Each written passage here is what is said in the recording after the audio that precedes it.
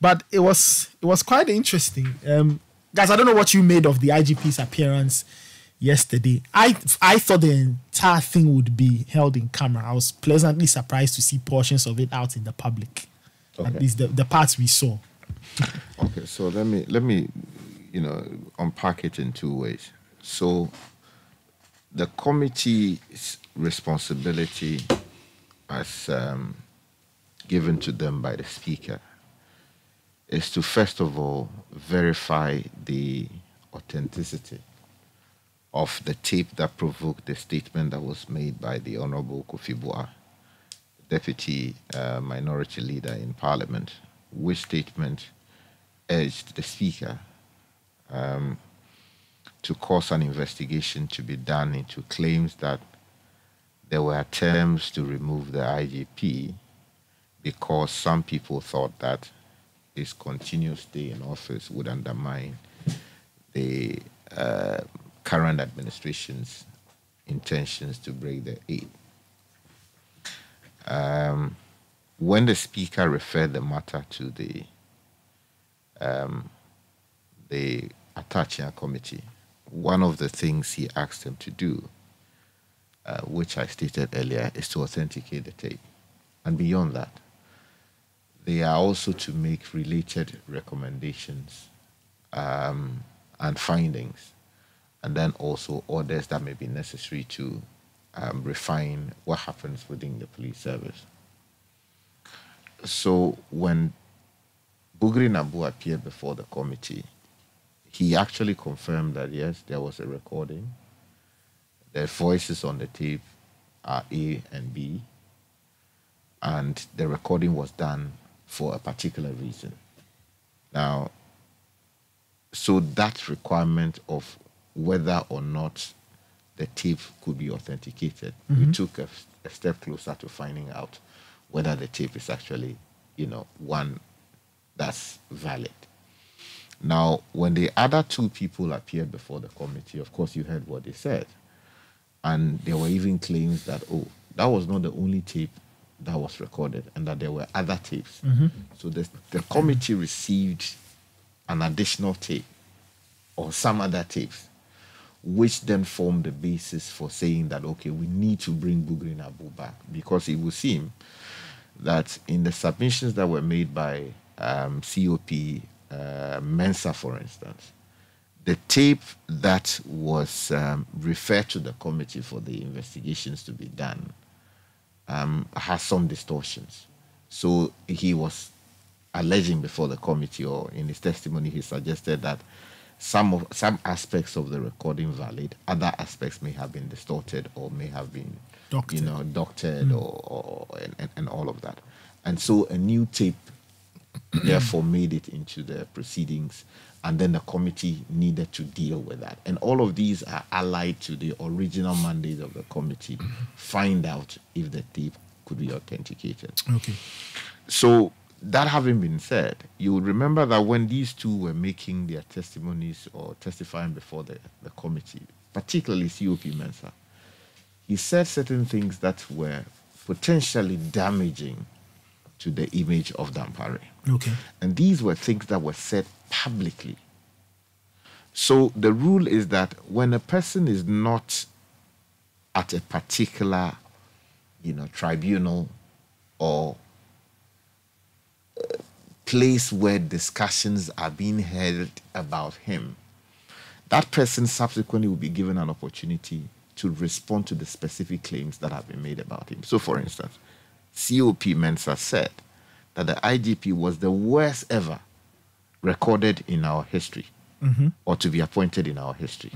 Now, that is an opinion that should necessarily be backed by some facts, right? We are told by the committee that they were not going to hear those facts in the public domain. They will hear the facts behind the scenes, in camera. What we do not know is whether those behind the scenes, hearings have been done. But you see, because that matter, that claim was made in the public domain, it was necessary that the IGP will be heard publicly on that particular matter. Now, the other side of the matter has to do with the tape and whether it could be authenticated or not. Of course, the suggestion was made before the committee by COP Mensah that the IGP caused the recording to be made, which is to say that somehow the IGP allegedly became aware of this so-called plot to remove him and potentially knew the people involved and the venue at which the discussion was going to be had, and therefore detailed people to go to the place and bag the place or put wires in the place so that they could capture. And according to COP Mensah, if his testimony is to be believed, the people after recording sent the tape recording to the IGP, and the suggestion is made before the committee, or was made before the committee, that the IGP either directly or played a role in the tape getting into the public domain. You understand? So that was the basis upon which the IGP was invited, so that he could be heard publicly on whether he actually played a role or actually caused the recording to be made, and whether he actually leaked the same or played a part in leaking it allegedly to the media or to the public. So you would note that first, there was an attempt to offer him a platform to speak to the specific matter of whether, in his view, he happens to be the worst ever thing to happen to the position of IGP. And in dealing with that, you heard how he, responded specifically to the matter of what he has done with his team.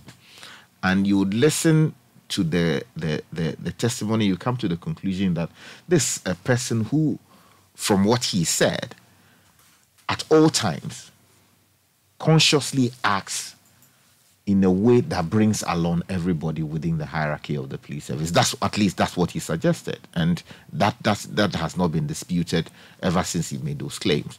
So that everything was about the team, everything was about us, everything, what we did, and all of that. So that spoke to the specific allegation of whether he was aware, the programs that he's instituted, those that he's continued, the mistakes that were made, the lessons that were learned, and all of that. And then the aspect of the recording itself, he told the committee that he did not cause the recording to be made, and by necessary implication played no part in its being leaked to the media or the public. So those two levels, in my view, have been satisfied. Now, the question is whether, on the basis of what we heard, we can say that the IGP's public image, which took a lot of hit in the immediate aftermath of the initial tape making it in the public domain, and then also the subsequent commentary or testimony given by COP Mensah particularly. Now, when he said that the IGP was the worst thing to happen to that office, a lot of people began asking questions about George Dampare, because you remember that when he came into office, a certain major transformation has happened, not only to the image of the service, but also how they deal with a number of public-facing things. For instance, previously, when suspects are arrested, you see their photographs splashed all over social media, right? Subsequently, these people are found not to have even done anything wrong. But the fact that their photographs made into the public domain, they are damaged forever, right? But he intervened, as we understand it, to say that, look, it's improper or not professional. Even if you are putting out a photograph, make sure that you sense that it's been something that I've been complaining about consistently on our network. So he intervened to sanitize that. Again, these days, if you drive through Accra, if you are conscious in where traffic intersections, you have traffic lights and all of that, the motorbike people, they are becoming, you see, they are watching the traffic light. They are not buying. So you don't see them running through and creating problems, because the police officers also have moto. So if you have Moto Guzzi and you do the thing, they will chase you and arrest you. That is progress. Go to the police headquarters. Previously, it was a haven for all kinds of things. People go in there anyhow. The place was just one big mess. It did not look like a professional institution capable of providing us with security. If you go there now, I believe with the support that he may have had from, or cooperation that he may have had from the current administration and parliament and related institutions, he's been able to give that institution a new face together with his team, as he emphasized. So when you go to the police service and you look, oh, this is the headquarters of the Ghana Police Service, you'll be happy with that. And we are told that the plan is to ensure that across the country, that sense of professionalism and outlook, you can feel and see it. That is progress. Now, you don't engage, as Amens will tell you, in change management of the kind that he's seeking to execute without stepping on, people who think, oh, I've been here for too long. Why should it be this person? What? Problems will come up. Of course, he said it yesterday that he's not perfect. But is he doing something that is positive? Do we want to see a police service that is professional? Nathan, do you want, a friend to walk out of his house, get arrested for one thing or the other, when in fact he didn't do it? His photograph is all over the place. The media has published it. Decimated for life. Do you want to see that? Of course, we work in the media. We will not be happy that the police service now enforces a robust rule that you can't speak to this PRO, you can't speak to blah, blah, blah. Of course, people will not be happy. Previously, this journalist is talking to that person on this FM station, and they are saying all kinds of things, many contradictions. And you cannot see a common thread that is in sync with what they actually want to communicate, which actually represents the facts. I will not be happy that he says, oh, don't talk to ADB, blah, blah. But the fact is, it's brought some sanity. Now, can we encourage him to create some loophole so that even where the rule is enforced that don't talk to, these guys anyhow, but there should be some professionalism around it so that we can still get access to information without these things being compromised? We can advocate for these things.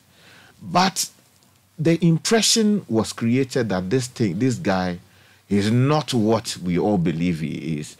He is bad news for the police service, and so forth and so on. People began calling for his head. Now, is it the case that in the recent by-elections, previously we saw by-elections in this country? Yeah. If you don't remember, Ayawaso West were gone. A whole member of parliament was given, some serious assault. Till today, nobody has been punished for that thing, right? People got maimed. You go to, other parts of the country, by-elections were held. Violence all over the place. Now, he made an important point yesterday that if you play the game locally, we'll keep it local. In other words, if you consider that a by-election is confined to the people who are taking a decision as to who should represent them in parliament within that locality, it is their matter. Let them discuss it. The political parties there keep it local. They don't bring big boys from Accra, import hoodlums from all over the place to come and create problems. We will keep it local. But the moment you elevate it to maybe a regional election and all kinds of people from all kinds of angles are there to create problems, we will also elevate it. And if it has to get to the national level, we'll do that. And we have seen how he handled the, is it Kumewu or what's the name? Yeah. Is it Kumewu by-election, right? Yes. Kumewu, and then they just ended the one in the central region. The central region. So if you are a Ghanaian, you go and you vote and you go back home, safe and sound. Nobody has slapped you. Nobody has chopped off your arm. Nobody has shot you. Would you not be happy about that? Is that not the job of the police service? Now, the reason this matter has become a big matter is that the suggestion was made that, some party is not happy with him and therefore they would want to remove him and all of that. That is why Parliament is investigating it. But on the score of what the man has been able to deliver thus far and how he projected himself before the committee, with the greatest respect to anybody who thinks otherwise, I think he did a fine job yesterday. Okay. He communicated rightly. He used the right tone. He used the right kind of words. In some cases, he was a bit, saying it's a lie and all of that. that one. But he sent the message home. And for me, I think he walked away with his image intact and reinforced. And if you had any doubt that is this the right person to occupy the position of IGP at this time, I will risk my image and say that I think he is. He's the right guy. Regardless of whatever opinions you, on the evidence of what he has said, which evidence hasn't been thus far contradicted, I think that he's doing a fine job. And we should just allow him to do his job. Of course, the president is the appointing authority. Maybe he has some information that we don't have. If for any reason he decides to disappoint, that's up to him. But I think it will be an act of swimming against the tide if we act as a nation hastily and throw this man away. He has done a fine job thus far. And if there is nothing compelling to impeach his image, to throw him away, to discard him, we need people like that in higher office. And we should keep him. Ghana will be better for it. Okay. Someone's your thoughts on the IGP's appearance yesterday? I don't think I will depart from Richard's position on this, his observations. But I was talking to a senior police officer sometime last week, and then he said to me that, look, these kinds of conversations about the way IGPs have conducted themselves, we always do it in the police service, among ourselves. But this is the first time we've pushed it beyond the limit. Okay. Now, somebody's expression of mere hatred gone bonkers. This is how I look at the thing.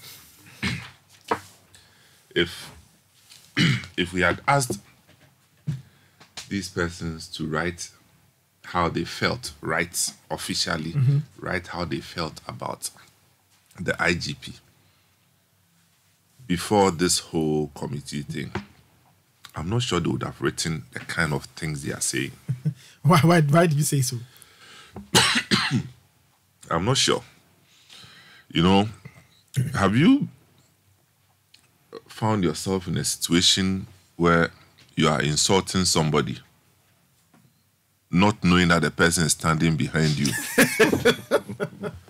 And then after making the insult statement, you turn and then you see that the person is there. You want to continue with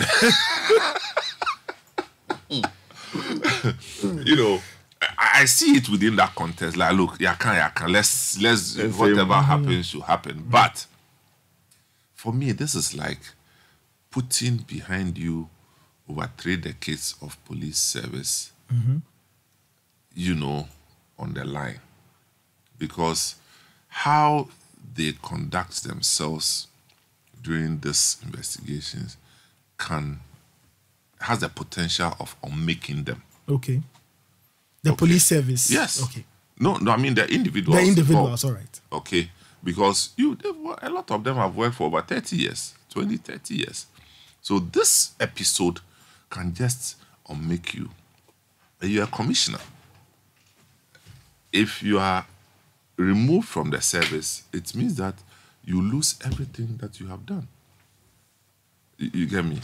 So I think that yesterday's, the way IGP Dampare showed up, the way he was articulate about the issues, it was something very admirable.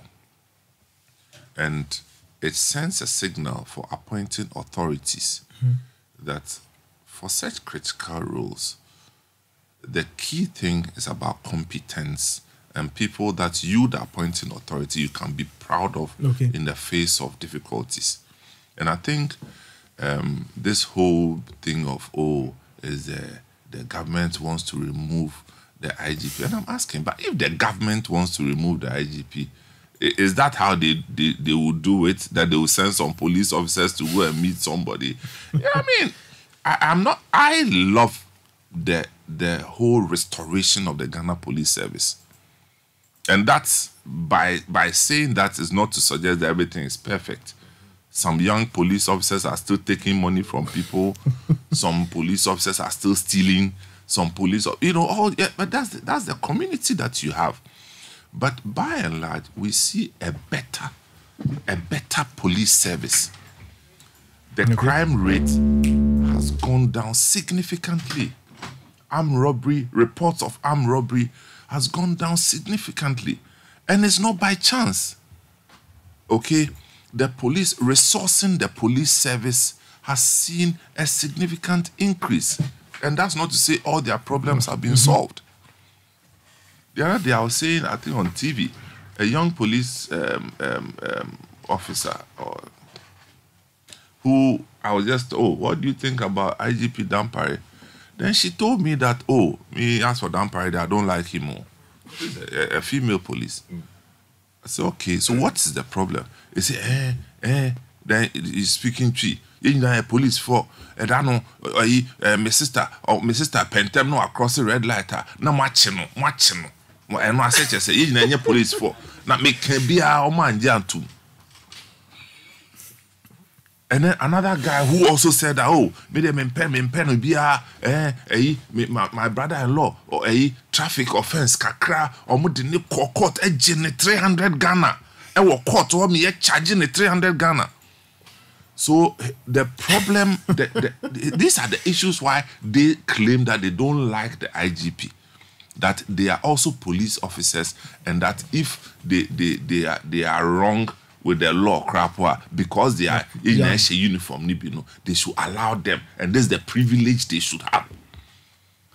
And you are telling me, Atamensa, you were just telling the wrong person. I just didn't take their names. But I'm just saying that. So I think that we should give the man a chance, and I don't believe that the government wants to sack him. Okay. I do not believe. You don't believe it? There will definitely be elements within the party structures who would have wanted to have their way with certain things, especially when it comes to elections. Mm-hmm. And not having their way might cause some disaffection. It's normal. The IGP was not placed there so people will clap for him. Because the criminals are not always the people outside politics or outside the governing system. There are criminals in the governing system. There are criminals in the political space. So they are everywhere. So definitely decisions, policies, implementation will wrong some people, and it's understandable. But this boxing everything up that the government wants to remove him, I don't believe that the government wants to remove him. I don't speak for the government, but I do not believe. Yes, is everybody in government happy with him? It's possible people are not happy with him, but I think in our modern day Ghana or another fourth Republican era, this team of police management is the best we have seen. I mean, I stand to be corrected, but I am saying that in my media life, and you've seen a good number of IGPs. Years, this is the team that have come close to restoring the order in the police service, the image of the police service, and bringing. I mean, look, in our media space, when was the last time you heard of armed robberies? When was the last time? I mean, you see police people all over the place. Police presence is very, very street robberies. Street crime. I mean, they're almost non-existent. And you think it's not value for the country? It is. So I think that in our effort to express our misgivings and to in extreme forms some level of hatred for the man, we should still be reasonable. We should still be reasonable. Maybe we had yet to see the evidence that they have in calling him the worst IGP. They are police people, we are not. But at the receiving end, we would dare say that it's one of the best that we have experienced as a management. And yesterday, look, I was in full admiration for the commanders and the commissioners that came with him. From COP, Yohunu, and all the people that... I mean, Yohunu sat right behind the man in full support. And you're telling me that the man takes decisions all alone by himself? He actually even referenced minutes that everything he did was on the basis of decisions taken by the team. But you think people like Yono, they are small boys? they've been around for years. They know their stuff. Commissioner Yono sitting down. You think he's a small boy? And if you have dealt with IGP Dampare before, he will not elevate himself because he's IGP. So long as you are older than him. And the police will tell you, yes, maybe for whatever it's worth, you know what you have done for whoever, for which reason you think you deserve to be IGP. You may be right. You may be right that you deserve to be IGP. But it's just not your time. It's just not your time. That's how the universe is structured. You may have an opportunity, but it's not your time. Because the Bible says time and chance